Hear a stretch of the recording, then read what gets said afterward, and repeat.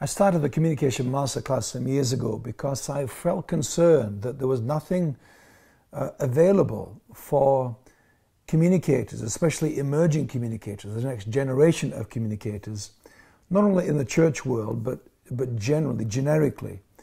I was concerned that communicators in all walks of life, politicians and people in the corporate world, people in the church world, that we don't get better at this by ourselves, that if you have the gift of communication, it is your gift and it doesn't improve by itself no more than any other gift does. I think especially in the church world, we have been lazy about that development of gift, assuming it'll just get taken care of in some sort of mystical way. But we have to commit to growing ourselves for the benefit of those who are the recipients of our giftedness. If we were singers or musicians, we would perhaps understand this much more readily than we do as speakers, as communicators, but it is no different. And I am committed and convinced, as you probably know, that a thing said well is just as much a work of art and just as much beautiful to behold and be part of than listening to anyone sing or play a piece of music or any other expression of communication. I had no help. I wish I had had a communication masterclass to go to when I started as a communicator. The day is really not about things you can find on the internet to do with technique. I found that technique was really not the things that I majorly struggle with, nor what most communicators struggle with. We mostly struggle with confidence, with being comfortable in our own skin. We struggle with a sense of a right to be heard. We struggle with what it is that we feel we have to say, and is that valid, and is it an important enough thing to say to stand up and take people's attention.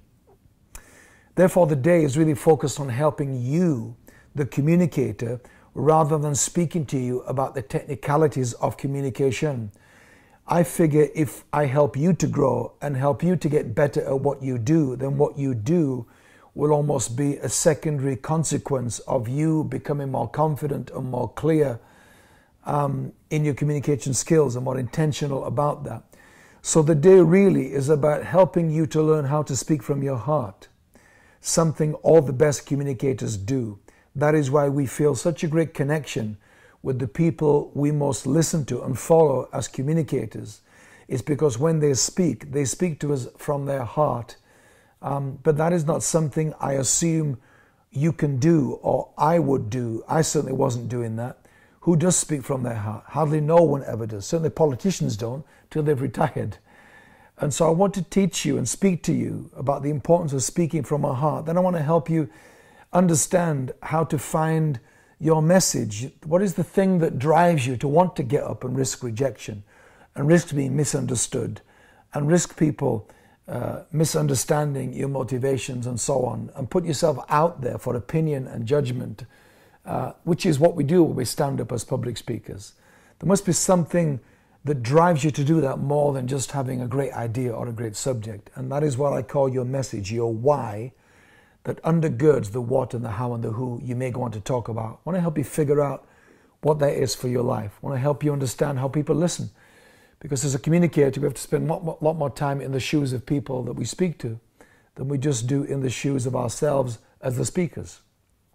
How people listen is very complex, and I want to spend some time in the day helping you understand that in this mystery of exchange of ideas between you and your audience, or between a speaker and you as a listener, there is some very complex things going on, and I think understanding that has made me and will make you a better communicator. Helping you understand the art of capture, how to wire yourself to capture images mentally, take a mental photograph, then develop them into a concept, an idea that transforms people's lives because of the way you captured it in the first place. Then help you figure out how to find your voice. What is your voice? It's not just a sound you make, it's a distinctive signature note, a vocal fingerprint only you have on this planet. And I want the day to take time to help you to find your distinctive voice that there is an audience somewhere waiting for, but they'll never find you until you find your voice. It is simply a brilliant day. The feedback we get from these days is phenomenal, and people come expecting, I think, something very different, more technique-based stuff, and go away delighted it wasn't that, but go away feeling that they got to understand themselves and got to look inward and develop self-awareness of how to become much more of an authentic, genuine, heart-to-heart communicator, which is, I believe, what all the best communicators have figured out. So keep an eye on us, keep tracking with us on our social media, where we're letting people know where these masterclasses are taking place around the world, and I hope you can attend one with me very soon.